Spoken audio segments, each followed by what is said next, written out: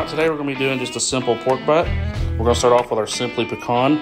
These are nice little 10-pound bone-in pork butts we got from Red Meats there on the Texas Tech campus. We're going to get that Simply Pecan all the way around it, nice and even. We're going to have our GMG running about 275.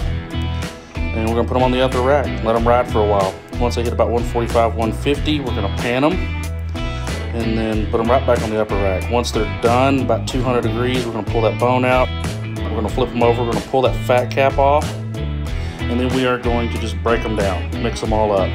Today we're using the Red Meats original sauce. It's a really nice and even sauce, a lot of flavor. Once we get it all mixed up, we're going to just enjoy it, serve it. Remember, simple, good.